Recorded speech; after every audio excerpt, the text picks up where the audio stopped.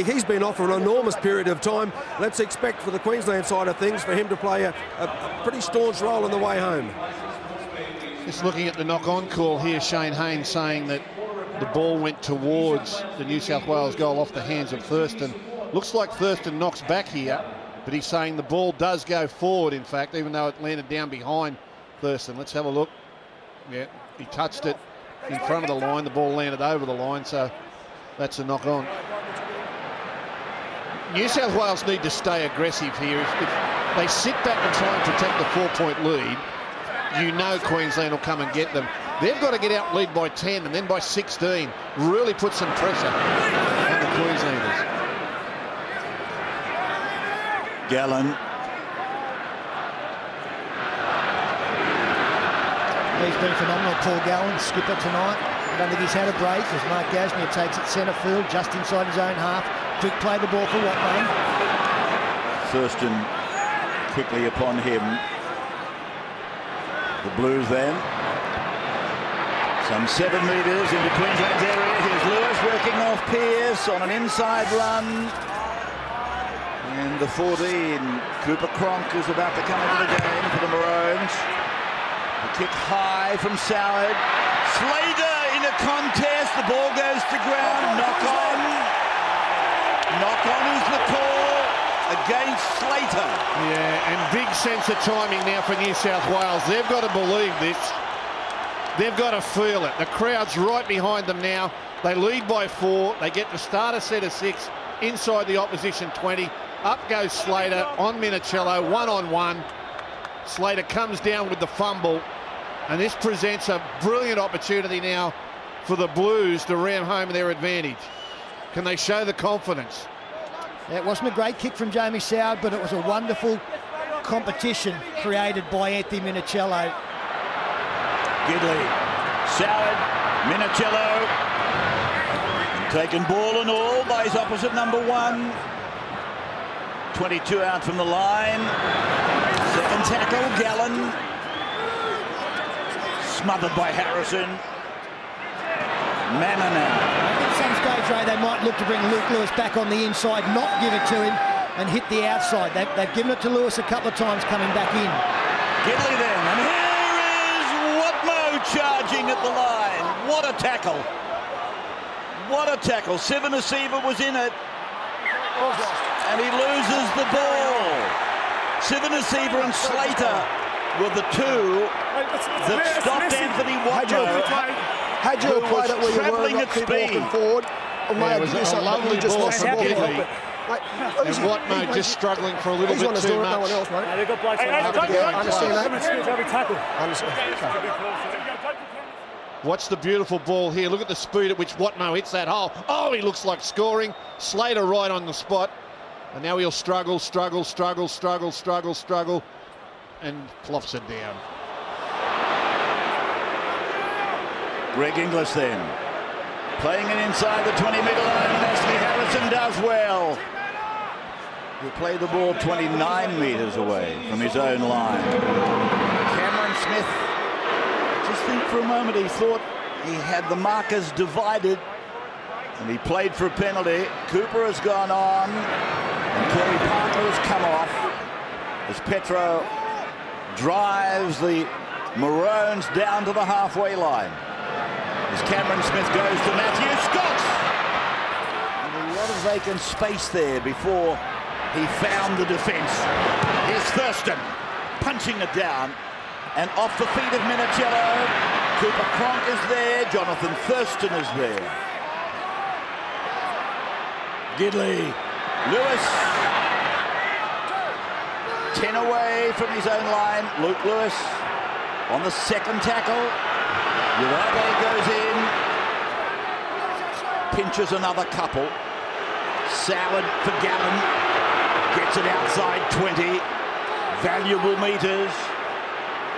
25 out on 4. Kicking early, Pearce down into space. Good kick by him, long, very long. Yagi, he's got Slater with him, and Scott and Pearce make the tackle. That's a great kick and chase, a beauty. Slater taken down by Lewis again. On his own 30-metre line, Nielsen, taken by Jared Hayne. Play just inside the 40-metre line. This is Cronk. Friday night, Broncos up against Dragons at Suncorp. It's live across Australia at 7:30, that match. Sivanasiva, and that'll be followed by the Rabbitohs up against the Titans from here in Sydney at ANZ.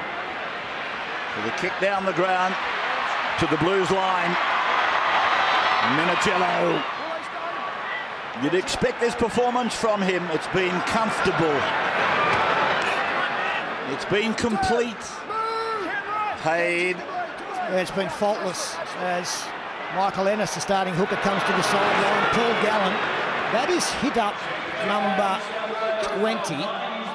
Now, I know he hasn't had a break. He's almost double every other forward for New South Wales in that department as Bo Scott steps inside Thurston but flung to the ground.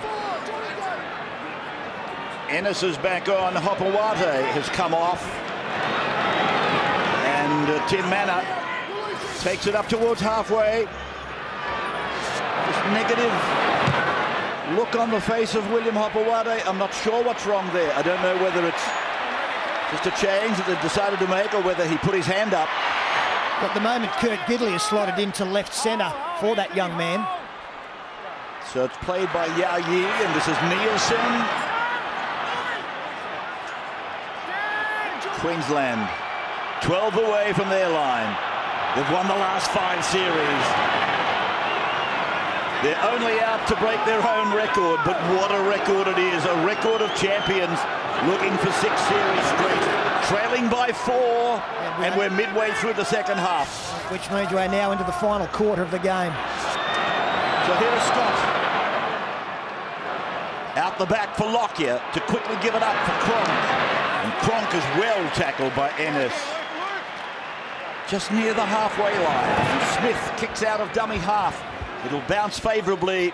Well, it didn't matter. He took it on the feet anyway. Minichiello, and he goes bouncing back to the 30-metre line.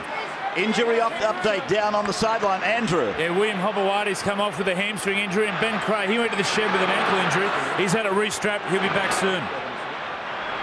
Well, Greg Bird is back out there now for the Blues. Just a short stint there from Tim Manor. A quick play, the ball allows Ennis to find that man Bird. Halfway line. Greg Bird, the lock forward. Playing the ball. It's gone to Pearce. It turns it in for Gallen again. My goodness, he's done some work, the captain. He's had some sort of game, hasn't he? He's now 20 and 20. Here is Pearce. Now Lewis. Now Gidley playing centre. Now it's with Jared Hayne. Runs out of room. Puts a semicircle on them. Comes around. Comes inside the 30-metre line. And Jared Hayne plays the ball. Saab puts a left foot kick across. Gasnier is after it. Slater's up there. Beautiful take, Slater. What about that for a take? I think he actually jumped past it. Look at the way with outstretched hands he catches this. This is brilliant. He goes past it and has to catch it behind him. Swivels and brings it in safely. I'll tell you what else. Paul Gallen's found his position. He's found his position. That's how he should just play the game. Play in the middle of the field there and have 1,000 hit-ups and 1,000 tackles. Friday flung to the ground by Gallen. Now Lockyer. And they are putting some pressure on the Queensland kickers much more noticeably than we've seen during this long combination between Thurston and Lockyer. Well, the next try takes on enormous proportions now. We may only get one more in this game, and at the moment it is New South Wales that are looking more likely. Duarte ducks under a tackle, strives to pick up another couple of metres. Second tackle then. And a charge ahead by Greg Bird. Pulled down by Matthew Scott and Cameron Smith. As Andy Johns pointed out, Ben Creagh back into the action, inside pass now to Watmoe. Bo Scott leads the field. Out to Gasnier now. Gasnier on Cameron Smith, and Smith makes the tackle. He loses the ball. Picked up. Why wasn't that play on? Well, I'd imagine he's saying the tackle was completed before he lost it. I'm with you, Peter. It always used to be play on. I really do think, though, New South Wales need to score another try and score it first. They don't want to get in a position where Queensland are the only ones looking for a try. They've got to stay positive and keep moving the ball. Well, they've just dropped short of a ground record crowd since the reconfiguration of this ground. 82,300, the ground record crowd as it is now, and they've got 81,900 in tonight. That's an enormous crowd for Sydney on a wet night. Harrison to Thurston. He goes away short for Inglis, and Inglis will play it on the 30-metre line. They'll play it back for Slater, and here they come. Lockyer to Friday. Ball goes to ground. Referee ruled knock on. Now this is the difference. New South Wales players getting up in the face of the Queenslanders tonight. Queensland looking for momentum. You've got the ball. Ready, swap terms.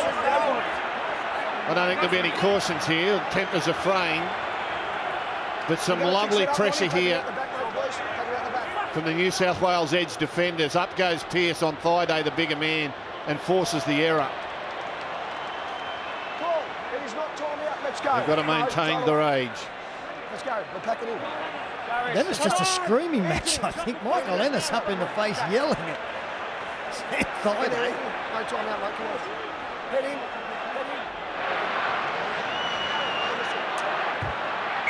Some repairs for Luke Lewis from Ronnie Palmer. Greg Bird to the 40-metre line. Zone into the ground. 12-8 in favour of New South Wales. Is Lewis with blood streaming down the face. He'll play it on the halfway line. Referee, I think, will probably force a blood bin on him shortly. He's already had one treatment. And Greg Inglis running back out on the wing, carrying his right shoulder, right arm. Minicello in amongst that collision. And there's Inglis with that right arm in trouble. It's gone to Soward. Inside ball, Watmough beats Scott. Got it to Soward. Lofted ball. Cray is with it. Cray taken middle ground by Cronk in 14. And by Sivanasiva. Ennis then, the kick for Soward. There goes the high kick down towards the wing three-quarter Boyd. Back for Slater. Beats one.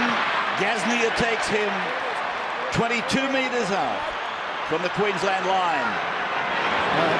The time clock says that the Maroons now have to get active with the ball, Rabbits. You watch the ball movement now. They'll try little chip kicks, offloads, everything they can to bring their big players into the action.